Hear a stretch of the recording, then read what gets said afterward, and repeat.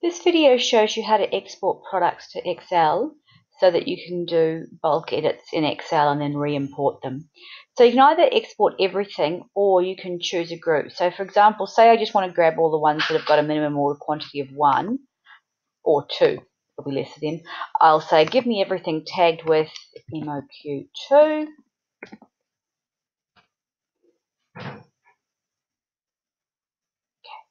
Now I can just select a couple if I know I only want those, and I will go and click on the export button. Now it'll then give me choices: all the products in the store, the 2 that I've just selected, or the 22 that match the search. So the 22 with the minimum order quantity of 2, the 2 that I selected, or everything. And in this case, let's just do the 2.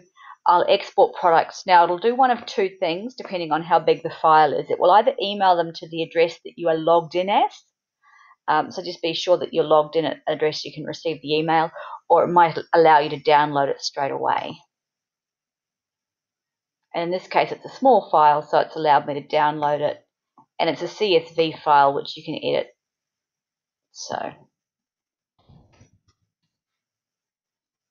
And I've downloaded it and I can open it.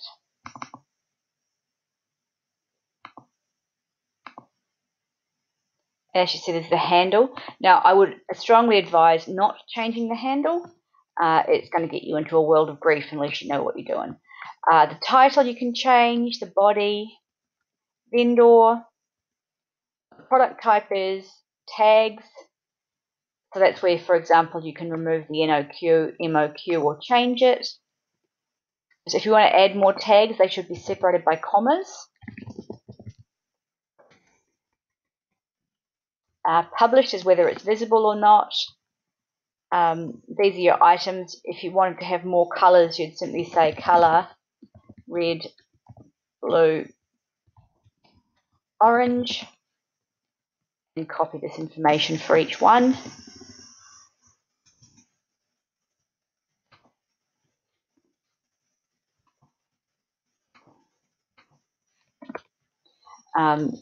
And then fill in the same information. So that's how Shopify lets you import variants. You simply replicate the information for each variant with options. Get rid of that for now. You can put your SKU, your quantity is, whether you let people continue to buy or stop when it's sold out, the price, any compare at price, so this will be the old price if you put it on sale, whether it requires shipping, whether it's taxable, the barcode if you have one, a link to the image source, and then your Google shopping fields. And there are those custom label fields if you're looking for those. Variant images and what the weight is, what is measured in. And you can edit those and then re-import. So you save your changes and, oh, where are we? There you go. And then once again in products,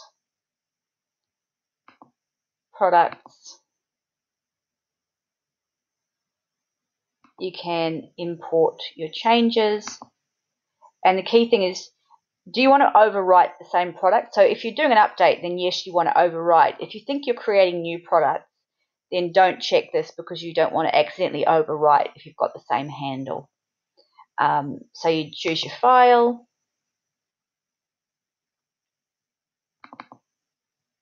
You click Upload File. It'll ask you if you've got everything in the right place, and then you click Start Import. When it's done, you'll get an email telling you whether you've done the right thing or not. On the whole, if you're not super confident with technology, it is better to use the bulk edit tools like these ones here. But CSV is a really quick way of updating things if you're confident with spreadsheets and that sort of thing.